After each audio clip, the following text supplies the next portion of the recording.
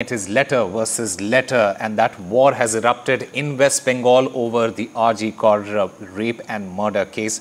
Now, after Mamata Banerjee's letter, the Women and Child Development Minister Annapurna Devi, she has written a letter to the West Bengal Chief Minister saying that wrong information has been provided by the Bengal Chief Minister and there is an attempt at cover-up with regards to fast-track courts. Now, earlier, Mamata Banerjee, she had written a letter to Prime Minister Modi, her second letter to Prime Minister, stating what action Bengal government has taken in safeguarding women and alleging that there is no response from the centre's side.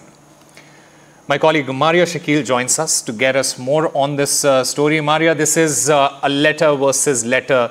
That war is ongoing, and there is no end to it, it seems, because after Mamata Banerjee has written a letter, her second letter, now the Women and Child Development Minister Annapurna Devi has written a letter. What more can you tell us?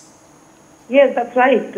And the government of India trying to, question Mamata Banerjee, also saying that all the efforts that you have made is actually not correct, particularly with regards to, that the letter, the previous letter, Mamata Banerjee had spoken about the fast-track special courts and exclusive POCSO courts in Bengal.